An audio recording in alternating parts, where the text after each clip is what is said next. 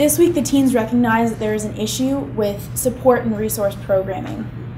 This issue is multifaceted as it deals with the lack of support for wounded warrior teens, transitioning youth, as well as National Guard and Reserve teens. Now, Bryson will list possible solutions. Possible solutions that include creating a brand new program that helps Wounded Warrior teens deal with the grieving process, or possibly partnering with the Wounded Warrior Project to achieve the same support. Working with our military families' life consultants while helping us make these connections in order to achieve our goals.